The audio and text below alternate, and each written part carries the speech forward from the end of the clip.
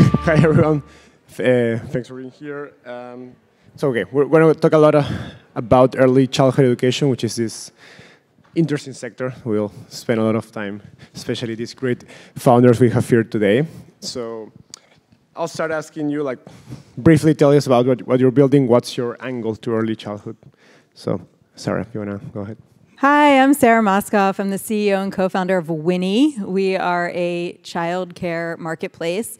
I got into early education and childcare because about 7 years ago now, I had a child, and I was working, and I went back to work soon after having my daughter, and realized it was really freaking hard to be a working parent. And I started chatting with my coworker, who, spoiler alert, is now my co-founder. And she was like, yeah, Sara, it is pretty hard. She had actually dropped out of the workforce for a period of time to have her kids and had re-entered. And we kind of realized when we put our heads together that the great engineers we had been used to working with throughout our careers at Google and Twitter and all these places were not working on solving problems for families. And so we started Winnie really to make childcare and early education more accessible, affordable, higher quality for families, and that's what we've been up to ever since for the last 6.5 years. Cool. I'm Rod Morris. I'm co-founder and president of Lovevery. And Lovevery is an early learning system for children and their parents. Our flagship subscription program is in 30 markets worldwide. We've been in market for a little over 4 years. And I guess a stat I would throw out to give you context around what we're all about is, in the U.S. and in that market, there's a little over 41,000 zip codes. And if you look at the Montessori census and look at Montessori preschools, Montessori schools, they're in about 3,000 of those zip codes. And since we've been in market, we've been able to put Montessori-inspired program in the hands of people in 22,000 zip codes. So in very short order, by taking a different approach with our program, we're just able to put curriculum and science-based learning and education in the hands of parents in many more places and just democratize access, and that's something we're very proud of. Hello, everyone. My name is Chris Bennett. I'm the CEO of Wonderschool. Started the company 5 years ago. My personal story is I went to a home-based childcare program as a kid in Miami and had an incredible experience in it. And fast forward to 20, 30 years later, I moved to the Bay Area, and I keep hearing from my friends that they're having a hard time finding childcare, and I didn't understand why they weren't putting their kids in these home-based programs because they're so awesome. And so I actually spent a good amount of time in them and realized that the folks who were running the programs really needed a lot of support with marketing, with business operations. So I actually became the CMO of a childcare program for about 3 months, helped them turn around their business, and then started my own childcare program out of a home in the Bay Area to learn everything about running and operating a childcare program, and then built a marketplace to help people start and operate childcare programs out of their homes. And I don't know if I shared this, but yeah, I'm the CEO of Wonderschool. Excited to be here with you all. Hey everyone, my name is Berger. I'm the CEO and co-founder of Common Sense Networks. Our consumer-facing brand is Sensical. We're a for-profit affiliate of the nonprofit Common Sense Media. And we started this business around the idea that the internet has become extremely toxic for kids. It is for adults too, you could argue, but we're focused on kids. And what's happened as the migration to digital from television and other media has really gone to open user-generated platforms that are built for adults. So 80% of kids spend hours per day on these open platforms, more so than subscription services in closed environments and more so than television. And these are not built for kids. They're toxic, as I mentioned. There's privacy issues, self-esteem issues, hate speech issues, et cetera. And so what we're doing is we're sourcing, we're certifying, we're packaging, distributing, and monetizing healthy creators in an environment that is age appropriate for kids 2 through 12. We've got 3 age segments, preschool, 2 to 4, then 5 to 7, and 8 and up. And all of this is based on a content vetting process taken from Common Sense Media. They've been evaluating content for 20 years using age-appropriate child development standards. We've applied those standards to content here. We rate it and we package it all along lines of interest. so that kids can explore their areas of passion in a way that's not fueled by an algorithm. It's fueled by the humans that put this together in an age-appropriate way. Awesome. Now, these are all great stories. So let's start. Even though, and from all the things you've told us, it seems like early childhood is like an obvious market. But I mean, and despite of that, the dollars invested in the industry have been like a tiny fraction of what we've seen in other industries that have been raising money from venture capital funds. So what I'd like to know is like, why do you think the industry is like, or seems at least underfunded? And it's a combined questions. What do you think have been the challenges of existing providers in childcare education, and also like new entrants in the market?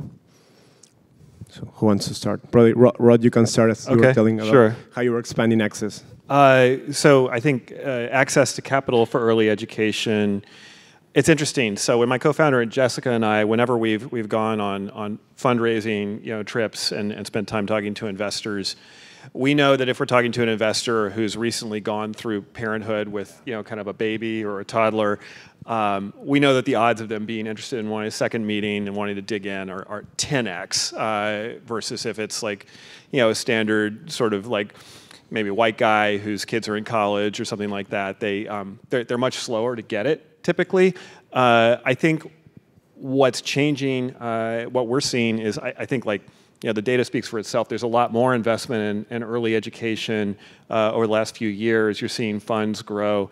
We were fortunate to have Reach as an early investor in Lovevery, and we've had other investors who kind of got it early, like Chan Zuckerberg Initiative. But I think there's still tons of work to do, where you just see more diversity reflected in the investor base, and also investors who are closer to this. Pivotal and also just hugely just sort of like painful, overwhelming, customer experience and being a parent going through early childhood. So I mean, there's a massive like $400 billion parenthood market out there, and I think these investors are starting to get wise about going after it. So it's getting easier, I would say. Yeah, my hot take, I agree with all those points, but I would also add that especially in childcare and early education, the area Winnie focuses on, the labor is predominantly performed by women, especially women of color, who we know their labor is incredibly undervalued. So this work has been like invisible. We haven't assigned a value to it, and so there just hasn't been the money pouring into this industry, and I think that's a huge problem. And then, you couple that with the fact that the people investing are, typically more affluent and well-off. They don't recognize that the importance of group licensed care, which actually serves the majority of families in the United States. It's not a nanny or a babysitter, which is, a question we get on Winnie all the time, like, why aren't you building for, finding my night nanny? Like, because that's a tiny fraction of the market, and we're focused on the 99% right now. So I think, investors have to open their eyes to how the real population operates, and also we need to value women's labor. Any other comment? I would just say, and we're slightly adjacent to the childhood education that you're talking about. But when we started, which was later than some others had started, and we talked to some investors about how to approach a model that made sense for them, one of the things that we heard a lot was the churn issue and not getting the return on the customer acquisition costs because it's a very small cohort on a relative basis.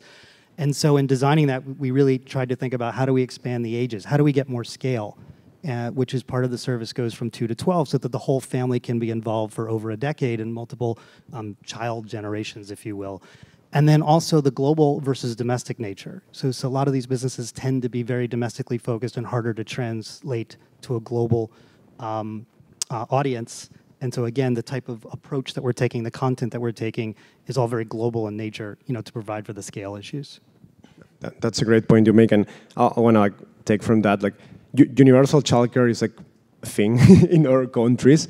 So what do you think is the role that the government can play in, not only in providing funding, etc., but also pushing innovation in this sector in the US?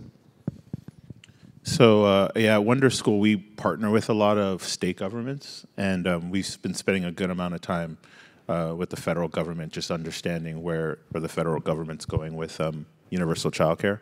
And there seems to be a lot of public pressure, positive pressure, to roll out universal childcare, and the leaders, the folks who are like taking the lead on it, tend to be cities with a pretty strong tax base, or counties with a strong tax base. But when we think about it at Wonderschool, we think that it's like inevitable in the United States. We'll eventually get to universal childcare, and we're big supporters of that. Anyone else? Yeah, I mean, you'd have to be sort of living under a rock to not see in the news that like one of the biggest issues facing the childcare industry right now is the staffing crisis.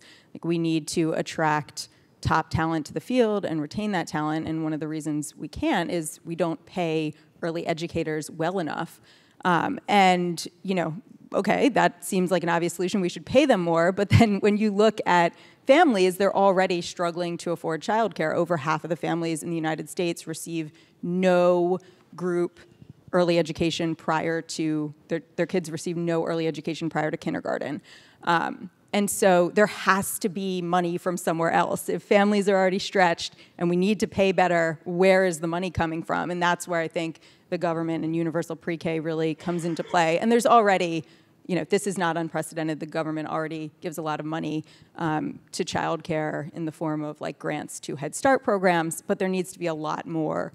And then it needs to also come from employers and, venture capitalists and other folks with deep pockets. Awesome, and I'd love to double click on that. So, I mean, childcare education is this, I think, tricky name for a sector that has a lot of care into it, more than education. So I'd love to get from both you, Sara and Chris, how can you think we can actually increase the supply? Is it just a matter of like, better salaries to attract more talent into the field? So, I mean, staffing is a huge piece of it, because the reason that providers can't just take, an unlimited number of kids is because there are very strict ratio requirements. You need the staff to take the children to open new classrooms. But one of the things we focus on a lot at Winnie is all of the capacity that is out there but being unused. The same spot, there are hours in the day where it may go unused, or there's a part-time space available, but you have to match that spot to a family that actually needs that particular care, which is a really difficult problem and can only be done if you're doing that at enormous scale. And so you really need all of the spaces and all of the knowledge of what's available in one place, and all of the parents in one place, so that you can kind of do that sophisticated matching to at least fill the capacity that's going unused. Yeah, everything what Sara said I agree with, and I'll add that the way we think about it is, how can we help more people start home-based childcare programs? And I've seen home-based childcare programs be sort of an incubator for pretty significant growth within communities and solving the supply issues. And what makes home-based childcare so great, I'm going to evangelize home-based childcare here. What makes it so great is a childcare provider on average earns about $36,000 to $40,000 a year working at like a teacher in a childcare program. And in most markets, they can earn that amount if they just start their own program and serve anywhere between, believe it, in the Bay Area, you can do it with one child. In certain markets, you can do it with 3 children. And so you can earn as much as you were earning as a preschool teacher running your own program out of your own home. And the reason why is the person who's running the program doesn't have to pay real estate costs. They're just doing it out of their homes. Mm-hmm. And so there's a savings to the community by doing it that way. But then that person who starts that program, they start to realize that they can earn a lot more if they stick with it and they continue growing their business. So they then have 3 kids, they get to 4 kids, 5 kids. They're earning more than they've ever have before. And what we've seen with our earliest cohorts of childcare providers, they end up starting centers.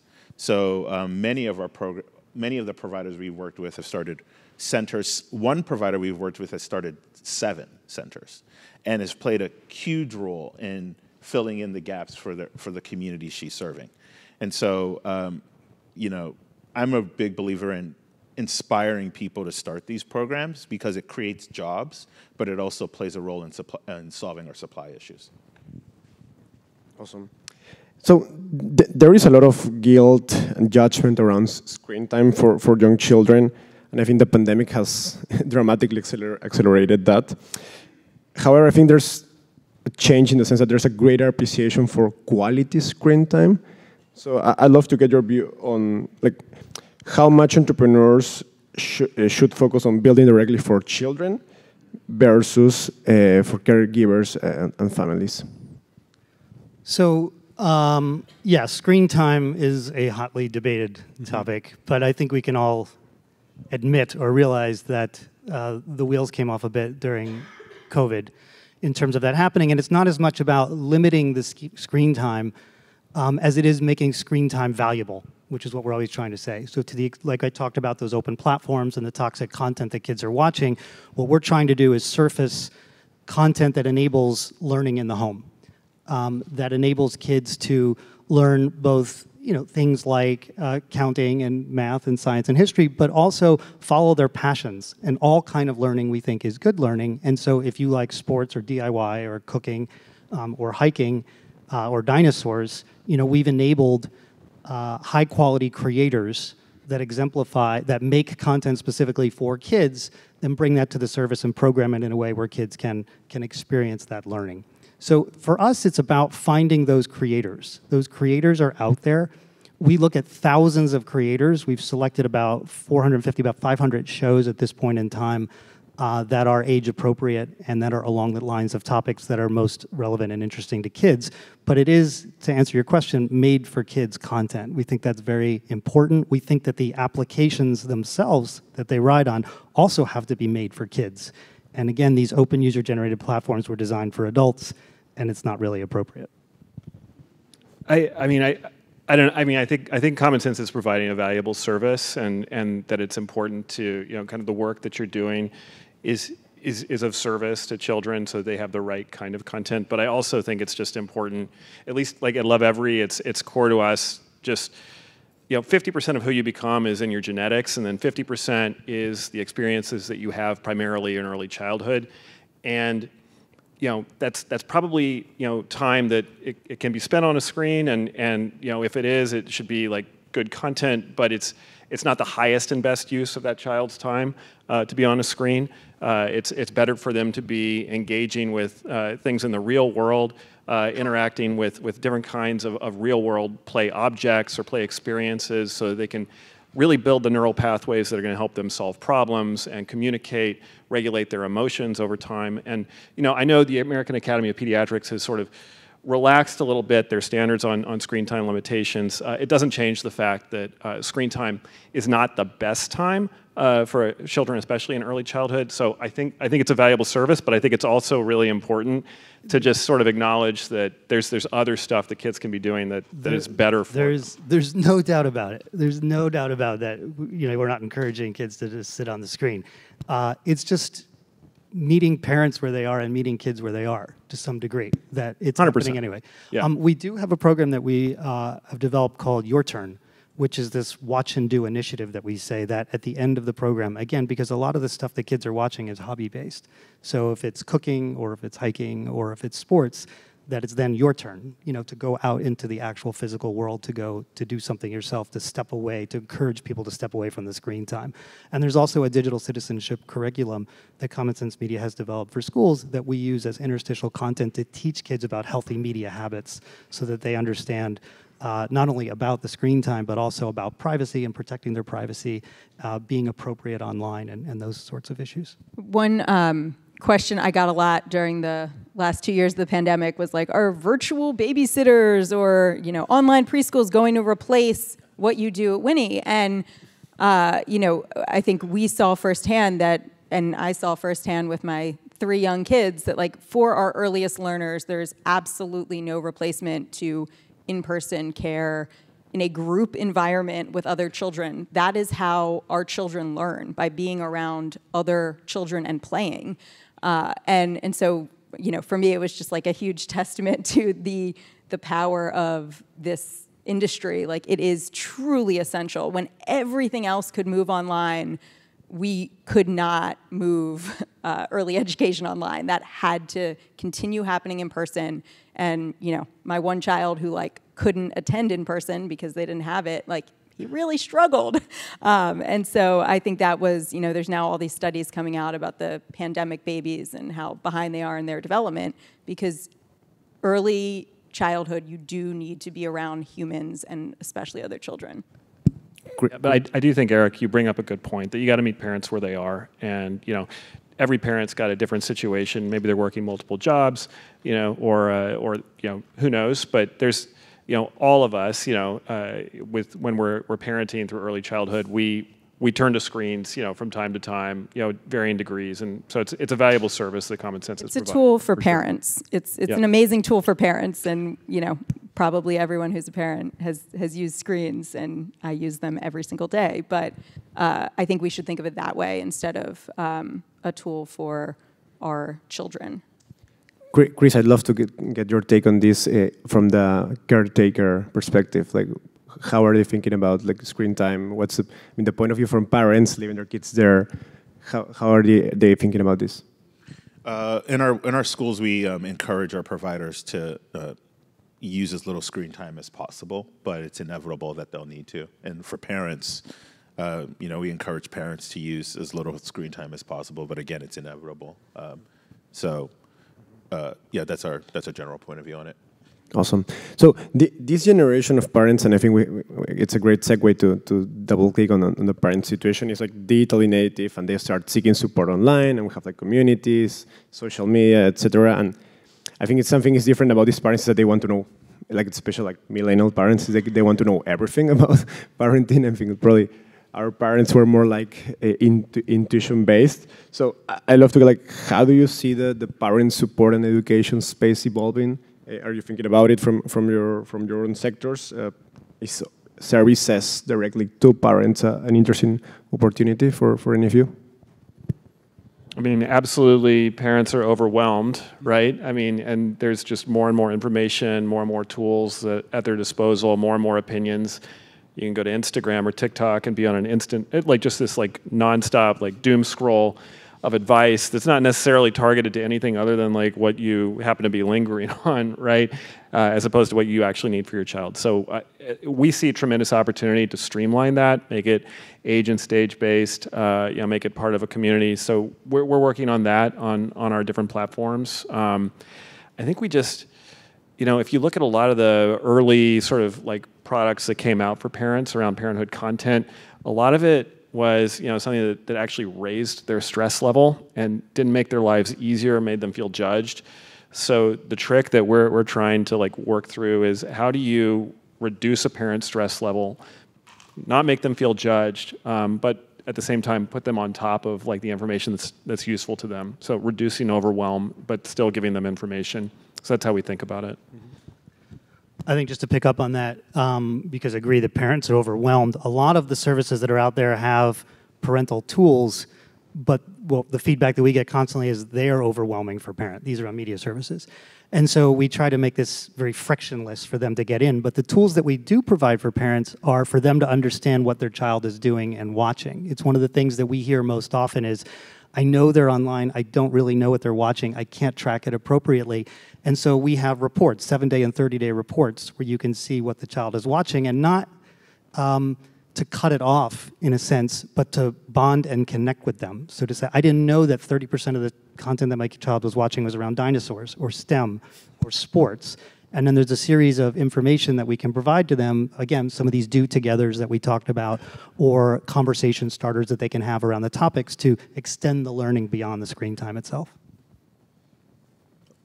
Yeah, just adding on to that, you know, we definitely found at Winnie, like, parents are overwhelmed with the childcare decision. It's like your most precious thing in your life, and one of the most considered purchases you're going to make. We took the philosophy early on at Winnie that like we will treat all childcare providers the same, and we will display all the information, all the licensing data about them, and leave it up to parents to make the decision which provider is best for their child. And we've kind of pivoted from that, and now we actually verify providers, and we display at the top the providers who we think are going to respond to you, have accurate information, have high quality of care, their data is up to date, they're licensed and regulated. Because we found it really the onus is on us as a platform to make sure that when we're recommending things to parents that we're reducing the just noise out there, still making all the information available to them, but definitely like we have a responsibility as a platform to prioritize the providers that we think are the best quality providers. Great. We've heard a lot about the impact of Great Resignation in EdTech, in the space in general. How do you think what this means for early childhood? How has this impacted your work? I mean, so at Lovevery, I guess our total headcount grew 60% in the last year, and what I would say is if you're motivated around early childhood or any kind of a mission-based focus in your work, you're more likely to be drawn to a company that's doing that or a nonprofit that's doing that. And so for us, like we haven't seen a huge issue of churn. We've actually been able to take advantage of Great Resignation and pull people in. And I think it's just because people are, if they're leaving a place, it's because either they don't like the work setup and like it's not flexible the way that they need it, or it's because they're looking for more meaning in their lives after reflecting. And I think for companies in this space, it's generally good news.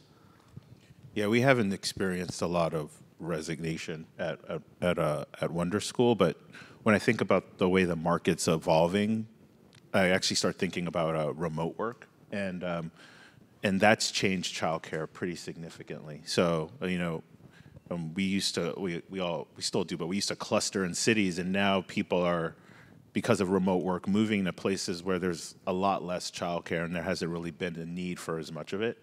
And that's really changed the market for us. And so we're seeing childcare programs get started in markets we never would have considered. And we're seeing employers have to change their benefits packages to support employees in places they didn't expect to. Yeah, we used to have like a huge differentiator for working at Winnie that, we would be super flexible, you could work from home, and now that's just expected. We've really had to up our game as an employer and think about how we can stand out even further and support, especially working parents to work for our company, because I think the baseline expectation of employees has increased, and I think that's a really, really good thing. Unfortunately, the Great Resignation has not hit evenly, and so still essential jobs were way more impacted than the kind of job you could do at home on a computer. So while we may not have felt it as acutely at our companies, I think the childcare industry has felt it really acutely because people are resigning from those positions to do other jobs that either pay better or are, can be done from home or maybe perceived as safer. So that's a huge kind of hurdle we now have in helping the childcare industry. Great. We've talked a lot about so far about the market from different perspectives and stakeholders, parents, kids, caretakers.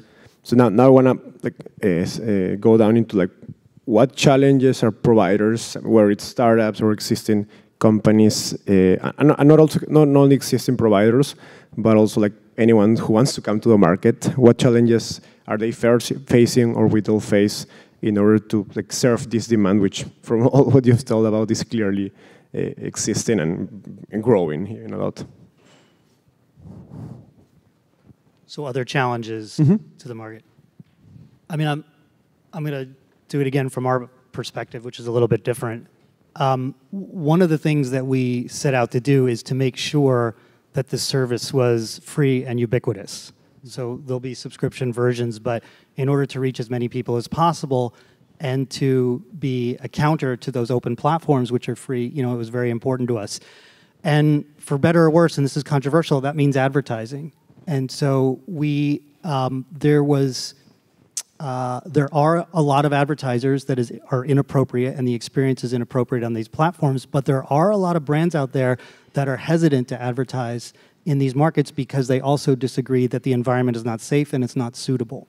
And so what we set out to do is to borrow best practices, a lot of which were on TV, where there were standards in place that don't exist online, to create safe and suitable advertising experiences and socially responsible advertising experiences with very strict guidelines. And there are brands that we're working with now, and brands like Nike and Apple and others that we've pulled in to prove out this theory that there is a way to do this in a way that's appropriate and can therefore provide a service that is free to as many people as possible. So that was a challenge that we're trying to overcome.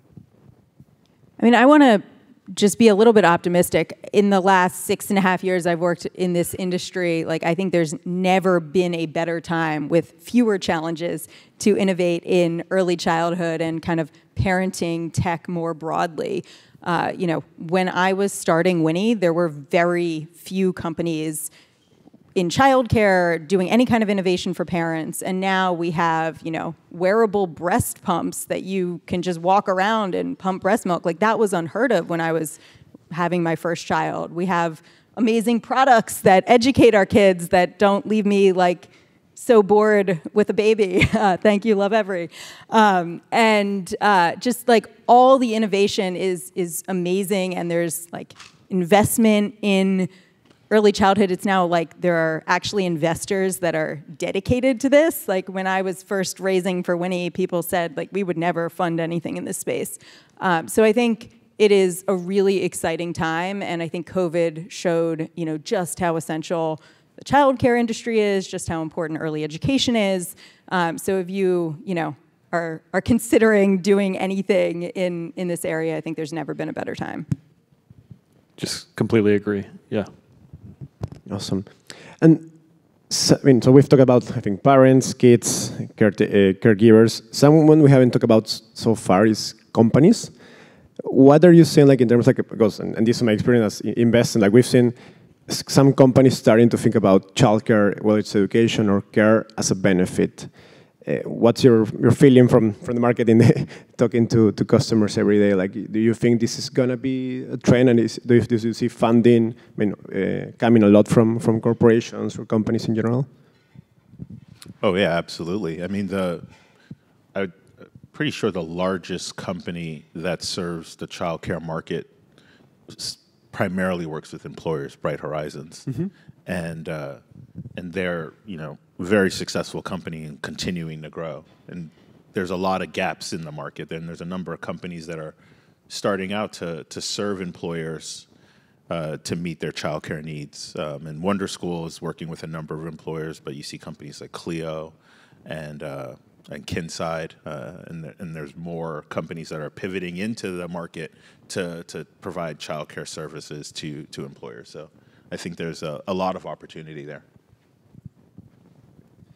Do you see it as I mean, because I think the Bright Horizons case is particular because there, like, a lot of money is coming through corporations, but something interesting that I've been seeing is like companies going, I mean, selling to corporations, but actually just because corporation will just fund it like as a benefit for whatever, like any kind of benefit, they're just going to start giving money like in a wallet for employees, and this seems like this is becoming like a, I don't know, like differentiator or a benefit that new employees are expecting.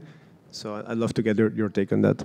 Yeah, I mean, one thing we've seen on Winnie is like what the kinds of care parents are searching for has become more distributed. It's not just in major metro areas because you don't commute necessarily into a big city anymore to do your work.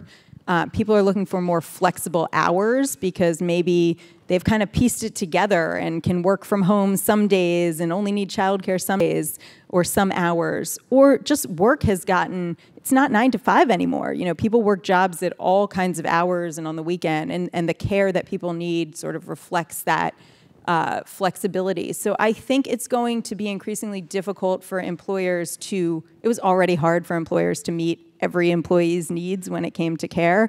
And I do think we're going to see more employers just giving money in something like a wallet, because then they can kind of be hands off and they don't have to specialize in finding that care. But I think there's also companies that may emerge that may say, like, we'll take this all off your hands and do it for you. And there's plenty of them kind of entering the market. It remains to be seen, though, if they can. I think they will end up facing, a lot of the same challenges that parents have, which is there has to be the supply there. But I do think it presents an even more difficult challenge for employers because of just the really wide range of what workers are now looking for when it comes to care. Absolutely, and I think that's where Bright Horizons has seen great success, because I feel like they're like a high-touch product, but it will work probably for huge companies, not necessarily for the vast majority of employers. I'll answer that, because I actually don't. Talking to a lot of employers and just like what I see anecdotally, I don't think a wallet would be enough, because as Sara was mentioning, you could give employees money, but there's not enough supply. There just simply isn't. And so I think the best thing an employer can do is guarantee high quality supply for their employees where they live. It's expensive, and there's a lot of fear around taking on that risk. And that's actually the biggest challenge that I see in the market, getting an employer to feel comfortable, creating